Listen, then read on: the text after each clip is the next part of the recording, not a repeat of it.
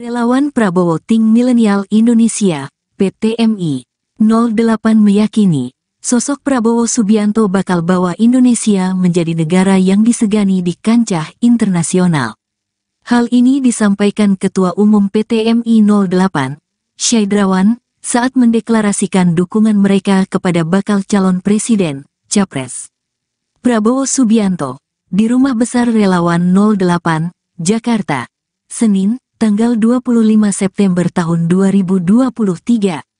Kami Prabowo Tim Milenial Indonesia 08 yang berisikan anak muda siap bekerja keras dalam memilih dan memenangkan Bapak Prabowo Subianto menjadi pemenang dalam kontestasi pemilihan presiden di 2024 mendatang dan menjadi Presiden Republik Indonesia periode tahun 2024 sampai tahun 2029, kata Relawan. Ia kemudian menambahkan, rakyat Indonesia membutuhkan sosok Prabowo yang menurutnya memahami geopolitik dan dapat membawa pengaruh positif untuk bangsa dan negara. Dalam kesempatan yang sama, Koordinator Nasional Relawan Prabowo 08, Fauzi Baadila mengapresiasi dukungan dari Relawan Tim Milenial Indonesia, PTMI 08 kepada Prabowo. Menurut Fauzi, hal ini menjadi semangat untuk terus berjuang untuk memenangkan Prabowo.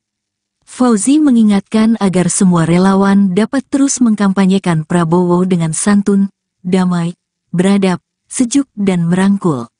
Selain itu, ia menyampaikan agar relawan Prabowo tidak terjebak dalam pembahasan isu bermuatan sara, melainkan menyebarkan kebaikan-kebaikan yang ada.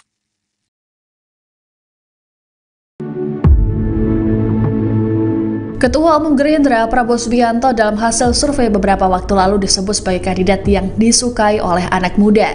Terkenal tersebut, pengamat politik mengungkapkan alasan mengapa para pemilih muda yang terdiri dari milenial dan Gen Z lebih menyukai Prabowo. Dikutip dari Tribun News, Direktur Eksekutif Indonesia Political Review atau IPR, Ujang Komarudin, dalam keterangannya pada Selasa 18 Juli mengatakan, anak-anak muda lebih suka terhadap kerja nyata dibanding janji semata. Selain itu, mereka juga disebut membutuhkan pemimpin yang mampu menjamin masa depan anak bangsa. Menurut Ujang, semua kriteria yang diinginkan anak muda sudah ada dalam diri Prabowo. Ada sejumlah hal yang dilihat sebagai kerja nyata Prabowo, seperti akuisisi alutsista modern untuk memperkuat pertahanan dan keamanan tanah air. Selain itu, juga peran Prabowo dalam membawa Indonesia ikut dalam upaya perdamaian Rusia-Ukraina. Kerja nyata ini dianggap menggambarkan sosok pemimpin tegas, berwibawa, dan merakyat. Nama Wali Kota Solo Gibran Rakabuming masuk dalam daftar calon wakil presiden yang memenuhi kriteria untuk menjadi pendamping Prabowo Subianto. Hal itu disampaikan oleh Wakil Ketua Umum Partai Gerindra Fadli Zon Selasa 15 Agustus 2023. Ia mengatakan bahwa sosok cawapres harus bisa melengkapi Prabowo seperti dari kalangan sipil hingga tokoh muda. Fadli mengatakan bahwa cawapres Prabowo harus yang komplementer atau bisa melengkapi Prabowo Subianto. Selain itu, hasil survei juga menjadi indikator penting yang digunakan untuk menentukan cawapres. Fadli kemudian mengatakan bahwa sudah ada beberapa kandidat yang masuk dalam kriteria cawapres Prabowo. Salah satu nama yang masuk dalam kriteria cawapres Prabowo adalah Gibran Rakabuming. Sementara berdasar hasil survei Lembaga Lingkaran Survei Indonesia DNI-CA, Gibran menjadi tokoh utama yang paling populer. Gibran menjadi tokoh yang paling banyak dipilih untuk mendampingi Prabowo Subianto dalam ajang Pilpres 2024. Bahkan LSI DNI-CA juga menyebut bahwa Gibran menjadi satu-satunya wakil dari generasi milenial di daftar cawapres yang beredar. Diketahui selain Gibran, terdapat tokoh lain yang dinilai memenuhi kriteria menjadi pendamping Prabowo. Mereka adalah Muhaimin Iskandar atau Caimin, Erick Thohir, Airlangga Hartarto, serta Zulkifli Hasan. Selesai bertemu dengan Raffi Ahmad, pendukung bakal calon presiden Gerindra Prabowo Subianto disebut bertambah. Tambahan pendukung Gerindra itu berasal dari kalangan generasi muda. Pertemuan dengan Raffi itu dianggap sebagai bentuk dukungan artis papan atas terhadap Prabowo. Pernyataan itu disampaikan oleh pengamat politik Universitas Pajajaran Ari Ganjar Herdiansyah, Rabu 2 Agustus 2023. Raffi Ahmad dianggap mampu memberikan tambahan elektoral terhadap Prabowo di Pilpres 2024 mendatang. Ari melihat Raffi Ahmad sangat mampu memberikan dukungan tambahan dari kalangan milenial dan Gen Z. Dengan begitu, Prabowo menjadi capres paling banyak didukung oleh generasi muda Indonesia. Raffi Ahmad dinilai sangat mampu membawa anak muda untuk ikut mendukung Prabowo di Pilpres 2024. Bahkan Raffi juga dinilai mampu menarik pendukung dari kalangan pengusaha dan ibu-ibu.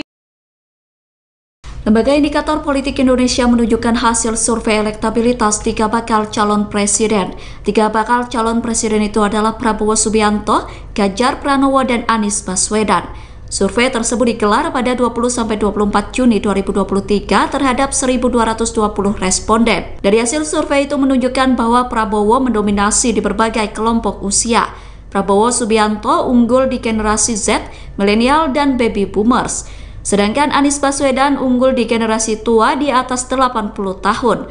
Sementara Ganjar Pranowo unggul di generasi X atau di rentang usia 43 sampai 53 tahun. Hal itu diungkap oleh Direktur Eksekutif Indikator Politik Indonesia Burhanuddin Muhtadi dalam paparannya secara virtual pada Minggu 23 Juli 2023. Data dari survei tersebut mengatakan bahwa Prabowo unggul di generasi Z sebanyak 40,5%. Sementara di posisi kedua pilihan kalangan Gen Z ditempati oleh Ganjar Pranowo dengan hasil 35,5%. Sedangkan di posisi ketiga terdapat Anies Baswedan dengan hasil 22,0%. Untuk hasil survei generasi milenial, Prabowo unggul dengan hasil 37,1%, sedangkan Ganjar berada di bawahnya yakni 34,8%. Sementara Anies Baswedan berada di posisi ketiga dengan hasil 21,9%. Sedangkan untuk hasil survei di kalangan Baby Boomers, Prabowo unggul dengan suara sebesar 41,3%. Kemudian di posisi kedua di kalangan Baby Boomers ada Ganjar Pranowo dengan hasil 31,3%. Sedangkan di posisi Relawan Prabowo Tim Milenial Indonesia, PTMI, 08 meyakini sosok Prabowo Subianto bakal bawa Indonesia menjadi negara yang disegani di kancah internasional. Hal ini disampaikan Ketua Umum PTMI 08, Relawan, saat mendeklarasikan dukungan mereka kepada bakal calon presiden, Capres Prabowo Subianto, di Rumah Besar Relawan 08, Jakarta, Senin, tanggal 25 September tahun 2023. Kami Prabowo Tim Milenial Indonesia 08 yang berisikan anak muda siap bekerja keras dalam memilih dan memenangkan Bapak Prabowo Subianto menjadi pemenang dalam kontestasi pemilihan presiden di 2024 mendatang dan menjadi Presiden Republik Indonesia periode tahun 2024 sampai tahun 2029, kata Relawan. Ia kemudian menambahkan, rakyat Indonesia membutuhkan sosok Prabowo yang menurutnya memahami geopolitik dan dapat membawa pengaruh positif untuk bangsa dan negara.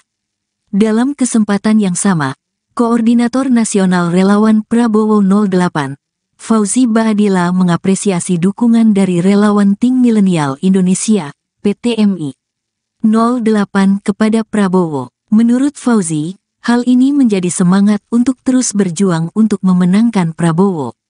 Fauzi mengingatkan agar semua relawan dapat terus mengkampanyekan Prabowo dengan santun, damai, beradab, sejuk dan merangkul.